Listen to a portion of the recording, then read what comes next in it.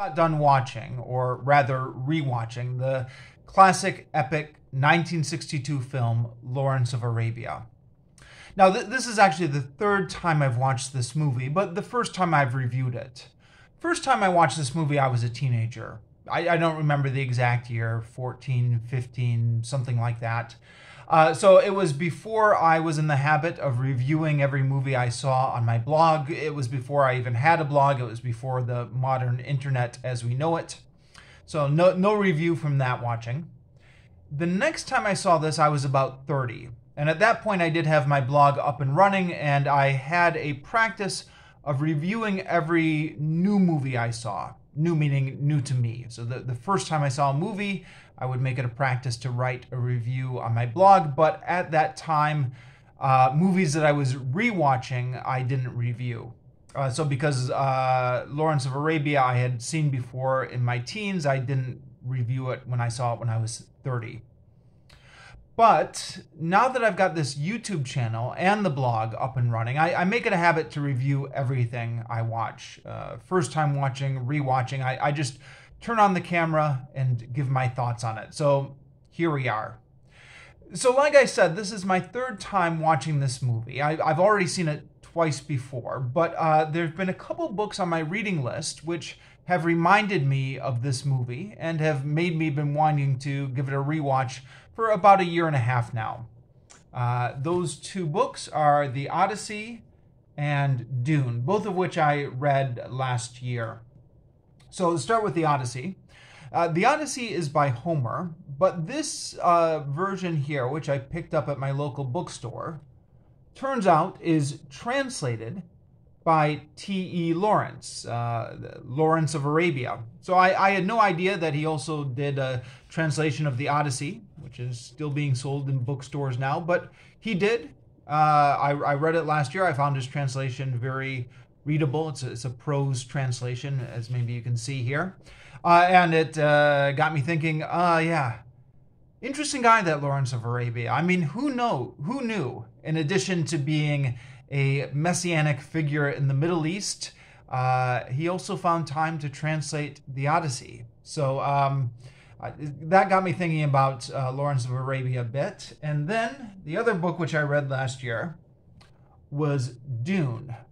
So if you know Dune, or you know the history of Dune, you know that it was partly inspired by Lawrence of Arabia. I think maybe Lawrence's book, The Seven Pillars of Wisdom, maybe more so than the movie, or though I don't know.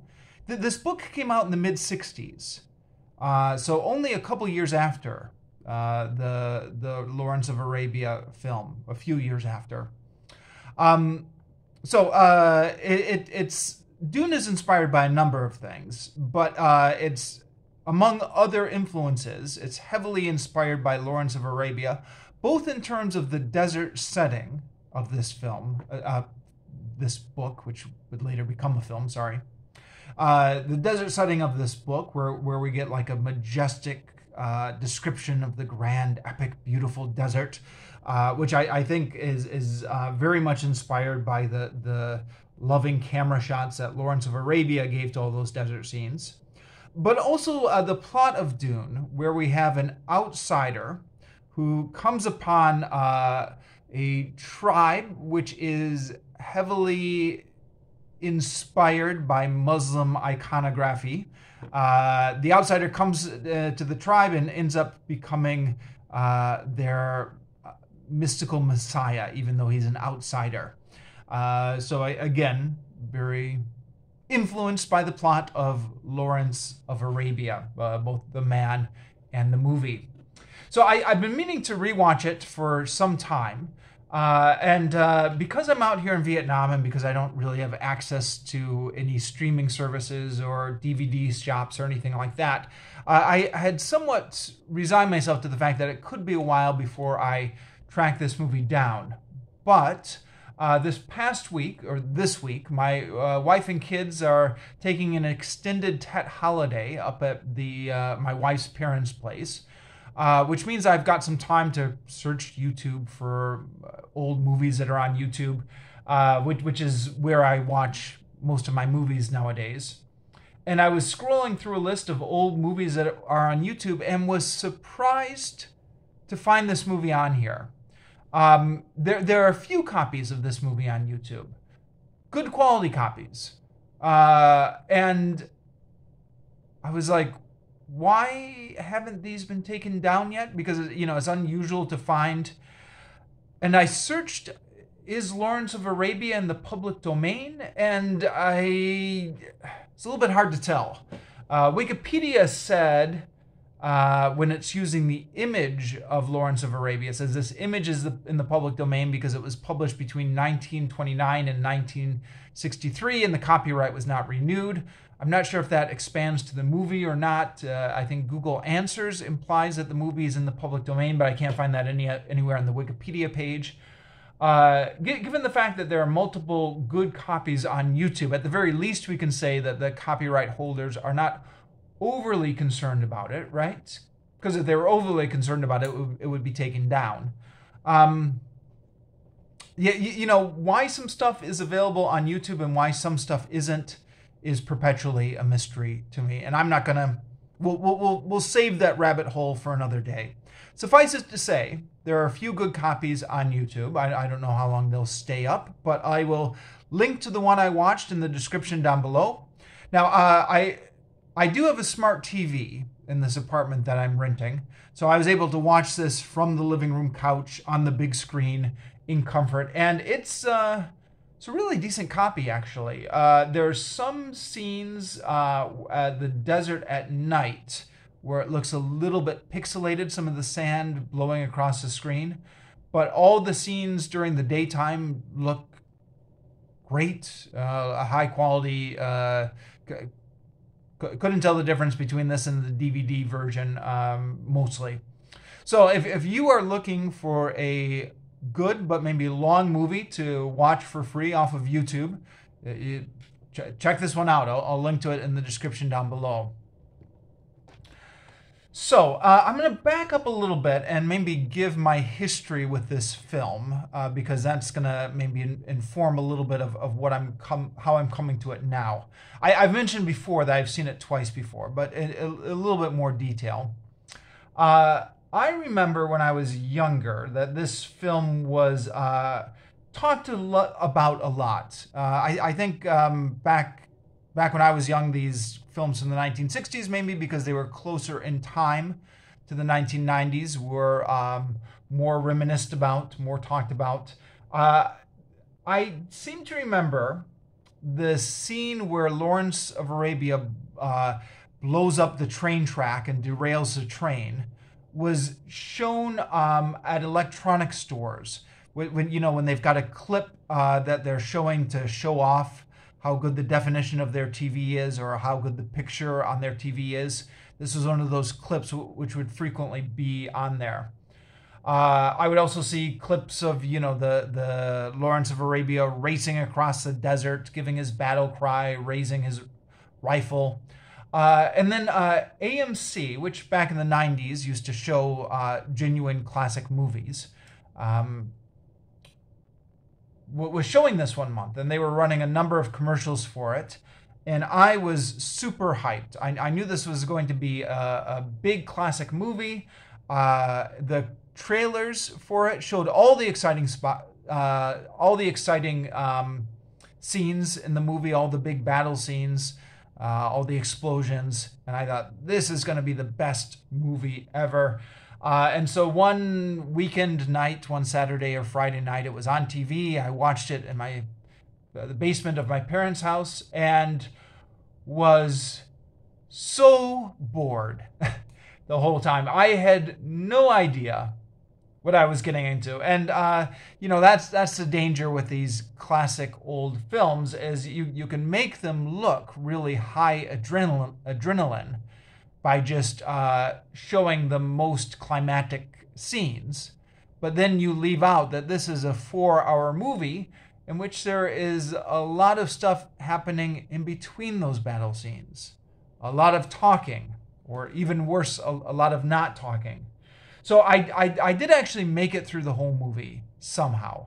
But But I wanted to see why everyone said it was such an epic movie, so I sat through the whole thing, but came away from it quite bored. Now, when I saw it again at the age of 30, I was much more interested in the history of the time period then. I had developed an interest in the history of the British Empire, and this is definitely a chapter in the territorial expansion of the British Empire, how the British Empire got into the Middle East and all that kind of stuff. So I didn't really know a ton about it, but I was interested in it. So the politicking scenes where they're talking about the future of the Middle East and they're sitting around at the conference table, the stuff that had so bored me at 14 or 15, this time I actually found interesting. Now, there are a lot of slow scenes in Lawrence of Arabia where they're crossing the desert and the majestic music is playing, but there's no dialogue. But I was able to put up with those a lot better at the age of 30, partly because I was older, partly because I knew what to expect. And expectations are the key, aren't they?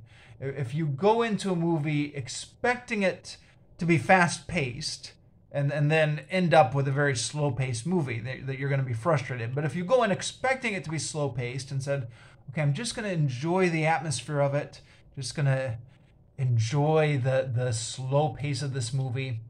And I was, perhaps at 30, a little bit more in the film bro mindset, where I was like, yeah, this is a classic movie. Look how great this music is. Look how great the cinematography is. Blah, blah, blah, blah, blah.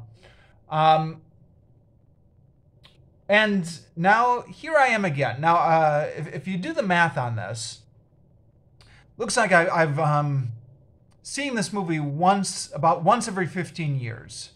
So once in my teenage years, once when I'm 30, and then here once again in my mid-40s.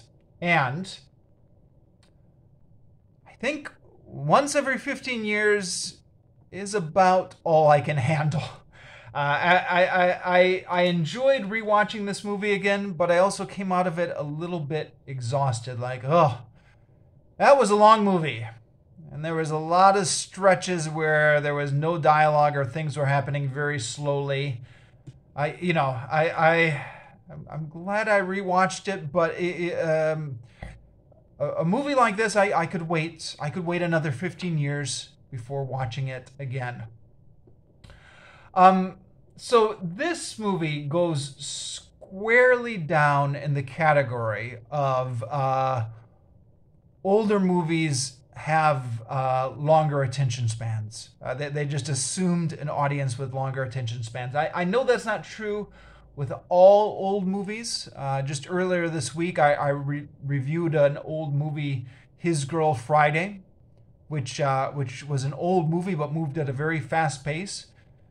But there are also old movies which move at a slow pace, and this is one of them. I guess, the good news is, if you're worried about your attention span being destroyed by the internet and scrolling and TikTok, etc., then this is a movie you can watch to try and rebalance your attention span. Just put this on, and this will remind you of what it's like to concentrate on something very slow moving for 3 hours and 47 minutes. It starts out, the copy I watched on YouTube, which I think I vaguely remember this from when I rented the DVDs at 30, starts off with a blank dark screen and just the orchestra. What do they call that again? The overture at the beginning of the movie, which goes on for, I think, about 4 minutes of just nothing but music. And I'm like, well, at first I'm like, oh, cool, classic movie, an overture at the beginning. But by about the 3-minute mark, I'm thinking, okay, I'm not getting any younger here. This is time which I'm not quite sure. Am I meant to be just sitting here staring at the screen, waiting for the movie to begin? And of course, you could skip it. You could skip it. But I didn't. I didn't skip any of it. I didn't. I watched the whole thing. And it was interesting watching this movie. And at one point, I'm in my apartment, and my sister-in-law comes home from work, and she's getting dinner ready for herself while the movie's going on. And I don't know, maybe because there was somebody else going on in the room who wasn't familiar with this movie. I began to think to myself, I wonder what she's thinking of this movie I'm watching. And I began to notice how long we go with stretches without dialogue. So that they'd be crossing the desert, and there'd just be these long stretches without dialogue. So there's one scene. They're crossing the desert, and somewhere along the line they notice that one of their party has fallen off his camel and gotten left behind somewhere back in the desert. And Lawrence of Arabia decides he's going to go back for this man. His friends tell him he's insane and that he's never going to make it, but Lawrence decides to go back anyways. And I was thinking, okay, in a modern movie, we'd have that set up, and then we'd just maybe cut to him finding the guy, and then maybe cut to him bringing back the guy. We don't need to see the journey here, but no, we go to a clip of the guy walking in the sun. We go to a clip of Lawrence riding on the camel, and we go to a clip of Lawrence's boy servant waiting for him. And then we go back to a clip of the guy walking in the hot sun. And it just goes on for a long time. And on the one hand, you think, oh, these old movies, they knew how to take their time with a scene. How majestic.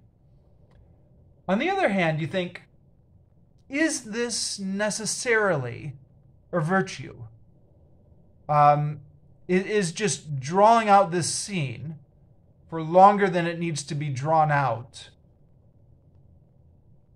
by itself a virtue? Or could this movie have done with some faster editing so that we could still get the same point, but not linger on these scenes for so much? And once that idea got into my head, that was just all the way throughout this movie, where I was constantly thinking to myself, would this have been better with a tighter edit? Or is it in and of itself a virtue that this movie is really taking its time with these scenes? You do get the impression this movie is one of those old epics that must have cost a fortune to make, because it's got all these huge set pieces. And of course, all of this was before CGI. So, when they are crossing the desert, that's not a CGI background. They are really out there in the desert. And when they come into all these old Middle East cities, I think according to the ending credits, they got a number of permissions to film in all these exotic locations, but they were actually on location in all these spots. So you do wonder if the filmmakers were kind of like, well, we spent a fortune on this location shot, and you are going to see it. You are going to just revel in the scenery because we actually went out and set this all up, and by God, it's going to pay off. I don't know if that was some of the mindset behind this or not. Now, the scenes with dialogue, when they do get around to talking, are really good. And delivered by a bunch of classic actors who are, I think, giving their A game here. And I'm sure if I was better versed in classic movies, I'd recognize more of these actors, but I recognize enough of them. Peter O'Toole, of course, Omar Sharif, Anthony Quinn, Claude Rains. Those are the names I recognized, at least. And they give... and of course, Alec Guinness. They give amazing performances. Alec Guinness's performance nowadays would be considered a little bit controversial because, not his performance maybe, but his casting. He's a British guy who's playing an Arab character. And instead of casting an Arab, they cast Alec Guinness, and I believe they actually brown-faced him a bit. So you can't do that nowadays. But, 1962. And he does a great performance as King Faisal.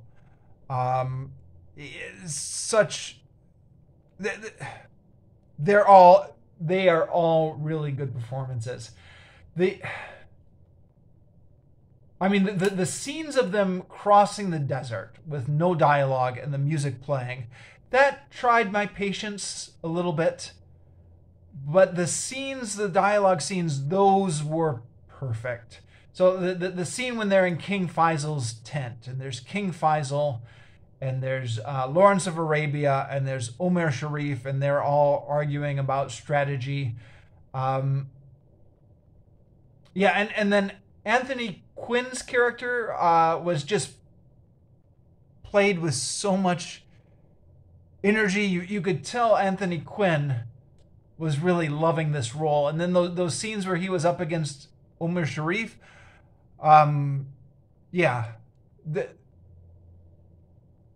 those are all great.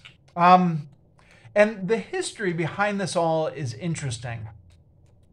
Now, as I was watching this, I was kind of getting curious. Did this really happen? And I went to the Wikipedia page, and it turns out that a lot of things, it looks like, got changed around. I think the timeline, the chronology of events maybe would have gotten altered, or the timeline of stuff maybe is pushed forward a little bit. I got that impression because the American Reporter is talking about how he wants to document Lawrence Arabia because he wants to get his country into the war. But then if you look up at Wikipedia, it looks like a lot of this stuff happened in 1917. So America was already in the war by 1917, right? And then after I watched the movie, I watched the History Buff's video on this, in which they discuss which parts are historical and which parts are not historical. I'm sure there's a million videos on YouTube dissecting the history behind this movie, but History Buffs is the channel I was most familiar with. And they give an interesting video on it. The impression I got from their video is that the story is correct in the broad strokes. Just maybe in some of the characterizations or in some of the little details gets things a little bit wrong. Or at the very least, the movie is adhering to T.E. Lawrence's own version of events. So sometimes even when they're diverging from history, it still may be correct because they're going with the version that T.E. Lawrence wrote up in his book.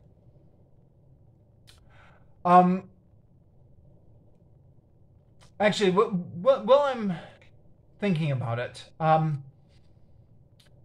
another thing that struck me upon rewatching this movie is that the battle scenes are not very good. Or at the least, the director of this movie was not interested in battle scenes. So in terms of like epic charges, the director is really interested in that. So the camels and horses charging into battle, the raising the rifle or the sword above their head, giving the war cry. The epic cavalry charge is filmed a few times in this movie and is really good. And again, amazing how they filmed movies in the days before CGI, when they must have actually... These are not CGI horses. They actually did this charge, right? But then once the forces meet up and there's the actual battle, then the director is actually not very interested in giving us any intense climactic scenes within the battle. I'm thinking that first scene when they're taking the guns of, Aqaba? And they're charging the Turks, and the Turks are shooting their machine guns. And then the horses are just kind of leaping over these machine gun nests, and the Turks are just falling over without getting hit by anything. And so, you just have to imagine that they're taking out the enemy, even though all it really shows is them riding past the enemy. And the few other scenes where there are brief battles also made me think that the director was really not interested in doing one of those big battle scenes where you're really seeing like the blow by blow or of the battle. You see the chaos of the battle, you see the charges into the battle, but it's not a good movie for a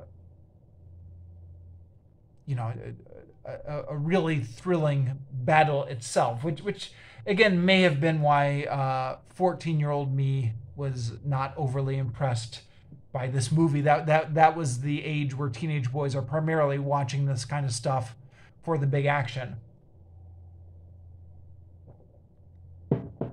The characterization of Lawrence of Arabia, I believe, can be debated in terms of his historical accuracy, and I got that impression by watching history buffs. But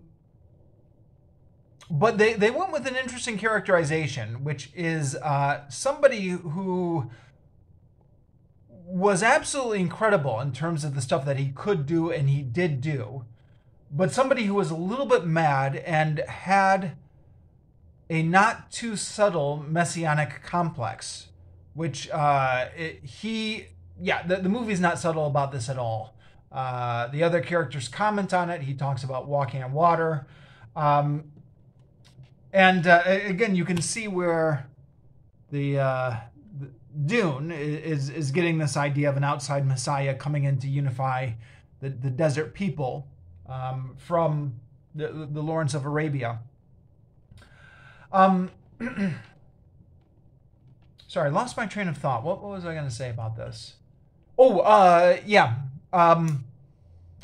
really interesting thing, which didn't kind of hit me until I was halfway through the movie. There's one part where one of the characters asks him how old he is. This is the infamous sexual assault scene. And Peter O'Toole, Lawrence of Arabia, says, 27, sir. I thought to myself, 27? Wow, but it's about right, isn't it? Real Lawrence of Arabia was born in 1988, so he would have been 10 in 1998, 20 in 1908, and 1918. I guess the last events of this film are happening in 1918, right? So about 30 years old. Amazing. Amazing what some people can accomplish when they are so young.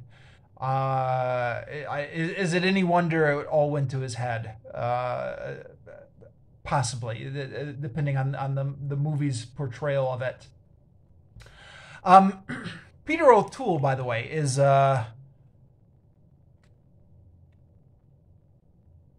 I've not seen a ton of movies with Peter O'Toole in them, but the movies I have seen, I've always been very impressed by his on-screen charisma. I mean, he's another guy who just looks like a movie star. He's got one of those faces that, you know, those really clear, bright blue eyes. He just seems to be like too handsome for the real world. Somebody who's only made in the movies. Yeah. What else to say about this? The history is really interesting. The whole British and French, actually it's mostly the British. The French are only just alluded to. Getting into the Middle East, the dissolution of the Turkish Empire, which leads into the Middle East that we know today. I mean, it's not, obviously it's got a long way to go to get to something recognizable by the end of the film, but you can see where the Arabs are gaining their confidence at the end of this film. So yeah, and as the Middle East is perpetually in the newspapers, I mean, I know it's in the newspapers right now as I'm filming this, but it's in the newspapers every decade. It's an interesting film to kind of see how that all came out. Now the film is, as Dune picks up on very well, kind of a white savior narrative, maybe, or maybe not. I don't know. I mean, I wonder if this film would get made with the same narrative today. It wouldn't, would it? But I think what, I don't know. The fact that the Arab characters are so good and so strong redeems the film somewhat. The fact that the film itself is somewhat encouraging the viewer to be a little skeptical of Lawrence Arabia and his whole project is another thing which redeems the film a little bit. And of course, it's real history. I mean, it's changing some stuff, but the basic story is all real history. Yeah. I'm gonna go ahead and finish here. Of course, there's much more to say on this film, but I think I've largely given my thoughts on it. I was somewhat exhausted by the time it finished. 3 hours and 47 minutes. But I at no point did I want to turn it off either. I just always wanted to see what was going to happen in the next scene. So in that respect, the film definitely held my attention, even though some individual scenes tried my patience a bit. Yeah, what do you think? How does your attention span compare with this film?